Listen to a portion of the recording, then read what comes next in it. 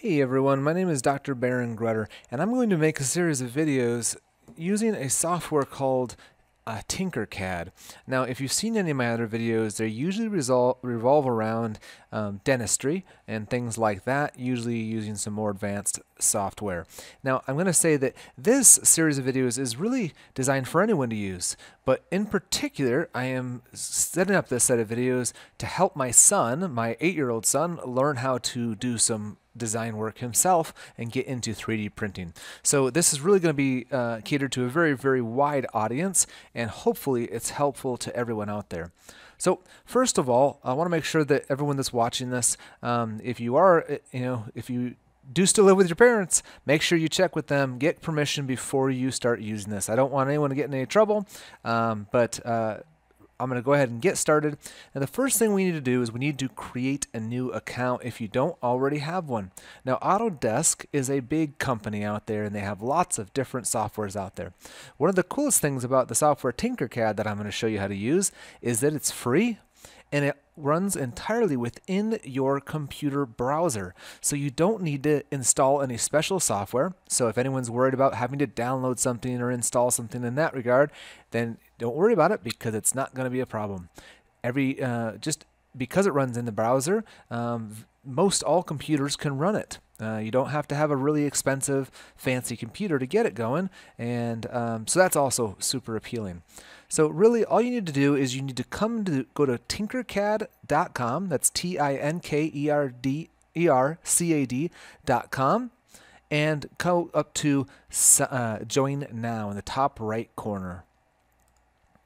Now, this is where you're going to need a little bit of help potentially. You're going to need to create an account. If you have some access to this at school, you might be able to link right here through here. But in this case, I'm going to go ahead and go to Create Personal Account. And I'm going to create an account with an email address. And I'm going to go ahead and click here. And it's going to ask me to fill out some information. Okay? I'm going to pause the video for just a minute and get through a couple of these steps, because I'm going to create a new account right now.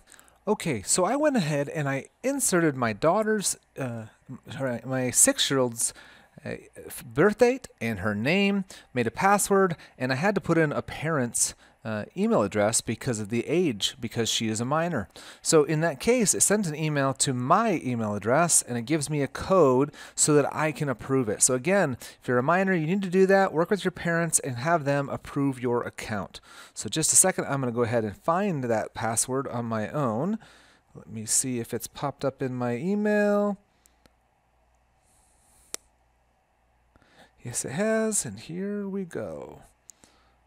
Okay, so I have gone ahead on my phone and I have approved it. Now, one thing that is a little different here is that your parents are going to have to pay 50 cents to get you approved. And I do believe that is refunded, or there's also a way they can just send in something and wait a few days for it to get approved. So just be aware, that's one of the reasons we have to go through this process, and that's why the first video is just going to be getting the software set up and going for us. Okay, so I've already approved it, so I'm guessing that if I were to just refresh this page, it's probably going to allow me to start working away, and yes, it did. So now you can see that my daughter's name, Nella Grutter, her user account is up here, and we've got various things that we can work on, but right now her account is kind of boring because we haven't done anything. But that's okay.